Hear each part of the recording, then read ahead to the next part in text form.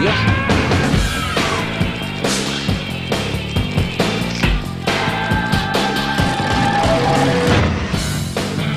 Welcome back to 120 Minutes. I'm Matt Pinfield. Joining me right now is Thom Yorke from Radiohead, and we're at Radio City Musical. Thom, it's great to have you back on the air again. Yeah, nice to see you, man. You know what I mean? Nice And, to see you. I really want to thank you for coming down. Man, we haven't seen each other, I guess, in about a year. It's gonna be a year in June. Yeah, since probably. You Yeah, were playing out or so. No, that's not true. Actually, I've seen you since then, but I mean, we've done something on the air. professionally. Yes, exactly. And let's talk a bit about the fact that OK Computer, when we were talking about it when it was recorded, and since then it's been on so many best of lists, and you know, it's been acclaimed album of the year. You've won all these Radiohead best bands, best new band nominated for a Grammy. How is that as a ride for you guys? Well, that's exactly what it was. It wasn't. You know when they have sometimes they have like dream sequences or nightmare sequences where you just keep going through different. Different events, like, you know, your life flashing before your eyes. I mean, that was happening every day. You know, when we did the Tibetan festival and stuff, you know, I mean, that particular weekend for us was completely mind-blowing, you know, and it was really weird. It was suddenly we were in a completely different space, and it was really exciting, and then it went a bit strange when, you know, it just sort of felt like it was getting a bit out of hand. But you know, it was cool because you just take it the way it's given. Yeah. You know, I mean, that's what someone told me to do. Yeah. Take it with the love that it's given, and that's it. And when it's calmed down, you move on. Right. So that's what we've been trying to do. I mean, now of course we're fried. Yeah. A year later. Yeah. I mean, you've been touring excessively, and you know, it's amazing to win all those polls and stuff. I know that both you and Johnny have responded when people say it's one of the greatest albums ever made. You guys have responded very humbly and said, you know, it's not that great. You know, people are getting a little bit out of hand. Yeah, I think it was more that it simply expressed a particular moment in time, right. And that was kind of cool. And one of the things I got a biggest kick out of was the fact that it didn't just appeal to the white middle class indie kids of Britain, you know, which is it's cool, but it was like it appealed to people in the dance community and stuff like that, and I got a kick out of that, you know, and it appealed to my parents, you know, they like, you know, so it was that made it all right, you know. But I mean, it's you know, it's flawed like any record's flawed, you know. I mean, when we finished the record, we knew every single note of it and every sound and every you know, we just knew it off by heart. It was like a nightmare, you know, because we'd heard so much, and I guess we won't know what it's like until we move on and do the next thing anyway, really. So it was okay. It was pretty good for what it was. Yeah, and it's what it is. Yeah, absolutely is, and it's one of those things. I guess sometimes it takes time. You have to reflect 2 years later to see how you feel. Yeah, and you got to sort of keep yourself in check, because if you start questioning it too much, it's like this big black hole, you know. And there's been many black holes we could have fallen down this year, and that was the biggest one. Yeah. Well, I'm glad you didn't. Anyway, right now, let's take a look at the video that you picked. A great one too, by the way, from the Benz album. It's Street Spirit Fade Out. Hey, it's Matt Pinfield. I'm back with Thom Yorke of Radiohead on 120 Minutes. Thom, we were speaking earlier about you know, the respect level and the spectrum, the different spectrum of people that have reacted to the band recently. And we talked about the dance community. And originally Massive Attack, the Bristol guys, were supposed to remix the whole album. Yeah, I think their manager gave him a kick up the arse and said, could you finish your record, please? Let's do yours first. We need another one out. And I think that's where it was left, really. Yeah. But it was cool. It was cool to 3D was on the stage at Glastonbury when we played, and it was good. It was good to see his face in the midst of all the hell that was breaking loose that night, and there was him, and he had some party that weekend, and he'd hired one of those what do you call them, station wagon things, like the big things that people live in. Yeah, you know, kind of like those big Winnebago trail Winnebago, RVs, He had a Winnebago, and he had a party, and of course the mud was like 10 foot thick or whatever, you know, completely stuck. Yeah.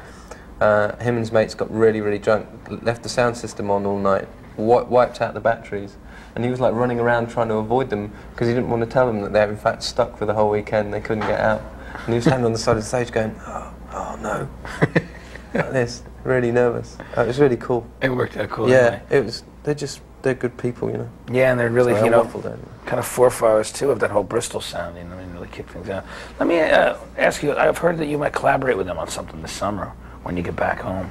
Well, I think they're going to be stuck in their record now, which is a shame. I mean, at one time I was going to do something on their album, but I didn't have time, and my brain was too fried, so I was really gutted about that.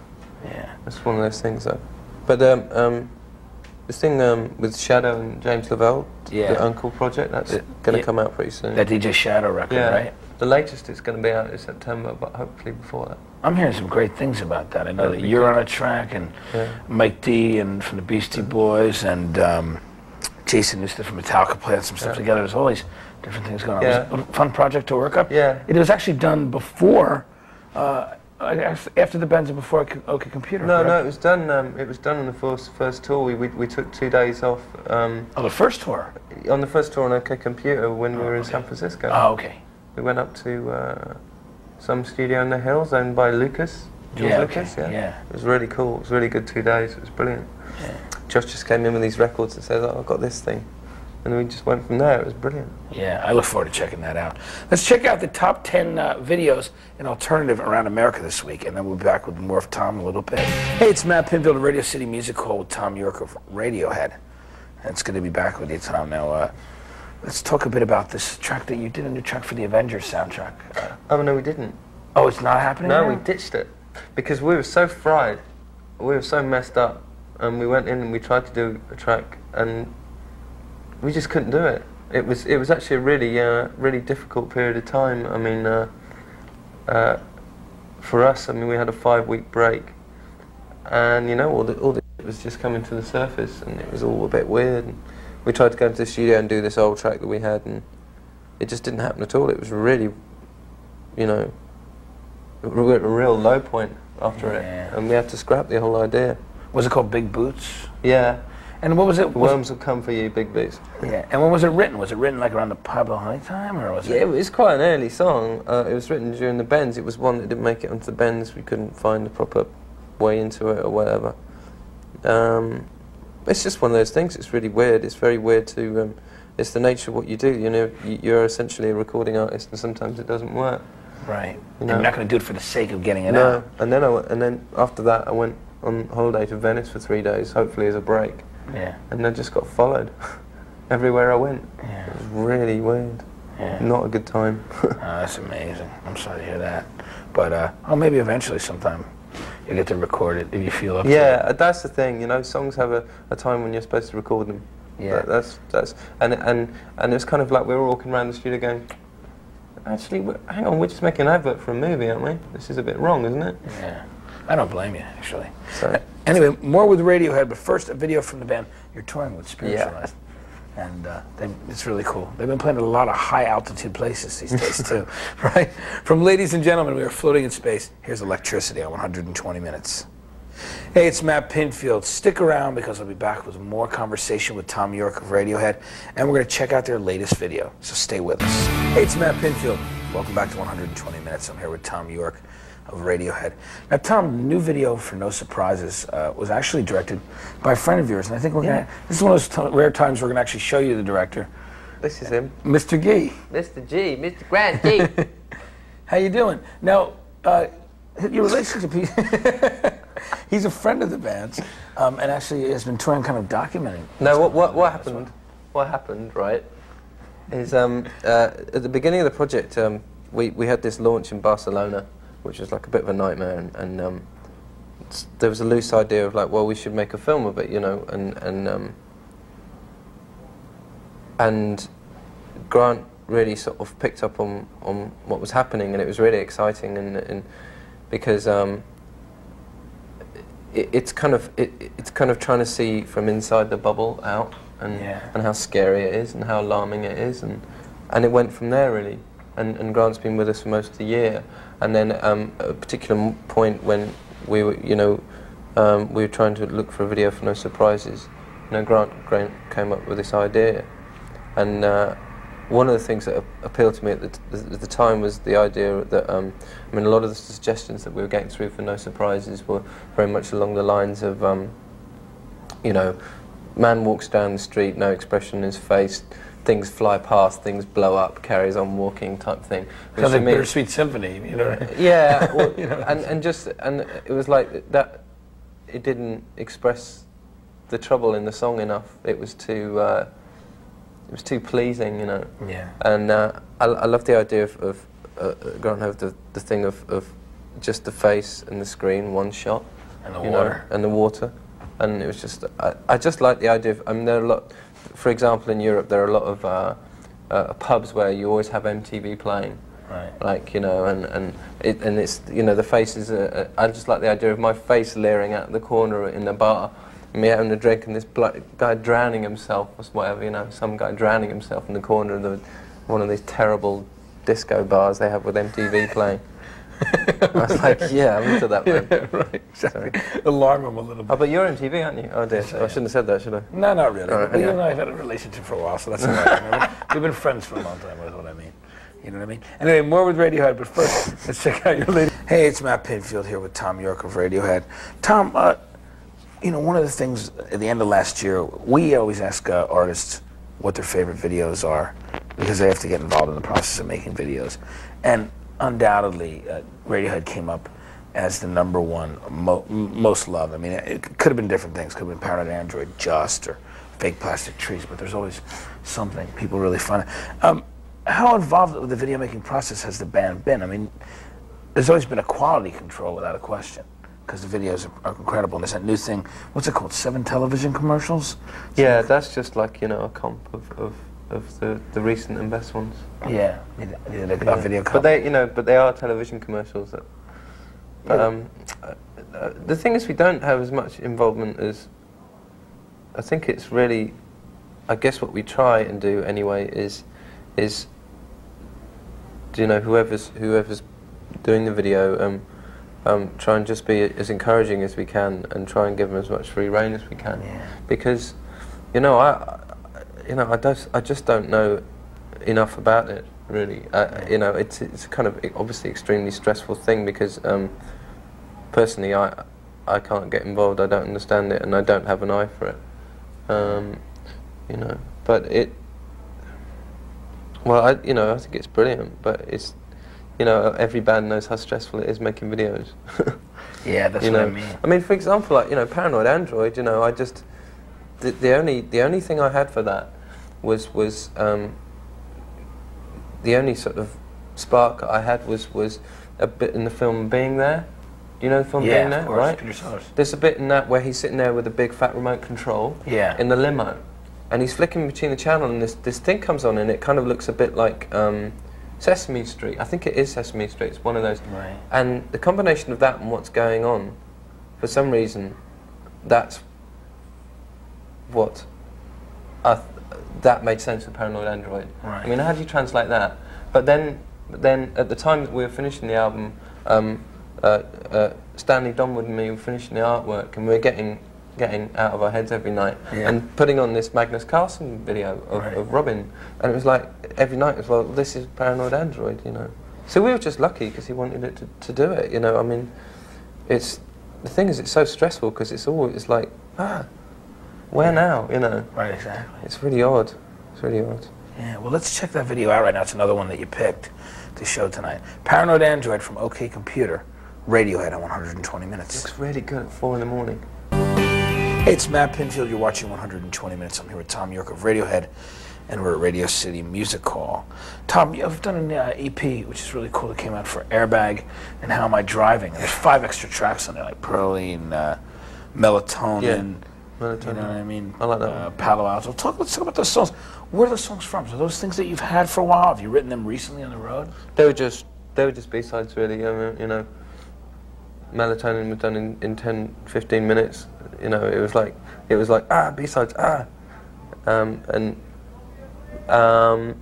but actually the whole EP for me and Stanley Donwood was an excuse to do some more artwork. Right. So you pull the stuff off the Yeah. British and European singles. Yeah, just so we could do some more artwork. Right. It's got a really groovy questionnaire inside. Yeah, that's cool. People will enjoy that. And you've released some good live versions of things on the back of some of the singles as well. There was a couple. I mean, we always dat all the shows and so on, and of course we're too bored to listen to them. But Ed went home. And yeah, there's a really cool version of Airbag from Berlin that you can get, and it just doesn't sound like us at all. It's really weird. It sounds like Joy Division. It's really frightening to listen to. It's quite weird. I mean, because when we were a young band, you know, when we were younger, we used to listen to our stuff a lot live, and we just got so bored of it. So it's quite a shock to hear it nowadays, because how different it is.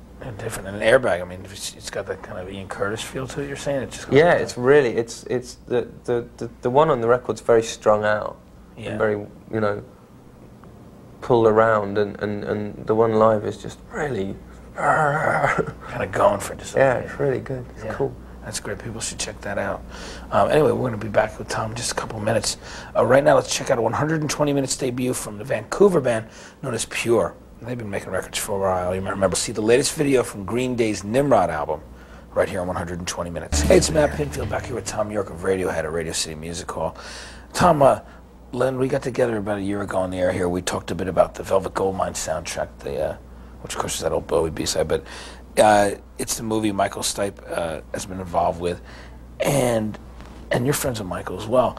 What's going on with the movie and the soundtrack? Because fans have been writing in and asking when the movie's coming out and when, because they're looking forward to hearing those Roxy Music covers you guys did. Yeah, I don't know. I know they've shot it all. I guess they're just putting it together. I guess no. Actually, I heard something about, you know, when you do a big film like that, you have to have like a 2 or 3 month lead up just to do the promotion for it. Yeah. It's like all the press junkets and all that. Yeah, I think that they were in the midst of that about 2 months ago, so I guess it'd be fairly soon. But as you say, I mean, it was a year ago really that we just did it, and it was cool though. But it doesn't sound like me singing at all. Yeah, you're doing Brian Ferry, you know. Yeah, I mean, I was like, you know, they were saying, no, ham it up, you know, make it more.